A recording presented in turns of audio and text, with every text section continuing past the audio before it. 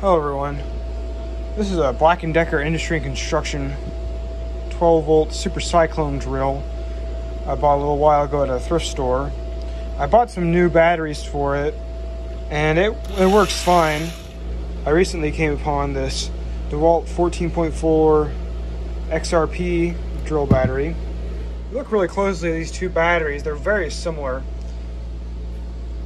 And furthermore, this DeWalt battery will charge in this Black & Decker charger. This is because somewhere around 1992, 93 I believe, somewhere in the 90s, the DeWalt name replaced the Black & Decker Industry and Construction, Automotive, Heavy Duty, and Industrial. I don't have a 14.4 volt drill, but it looks like the only thing inhibiting me from putting in this battery is this little tab here.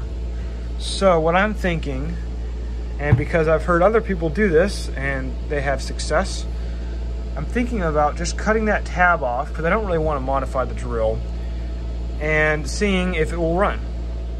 But first I think I'll do some testing. I want to just unscrew some of these screws. I can just get it to pop into the drill.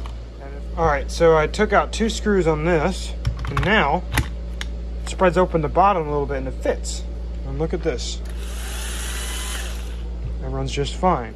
Alright, so I ended up using that little rotary tool. Now the drill just slides on, no problem, and clicks in like that.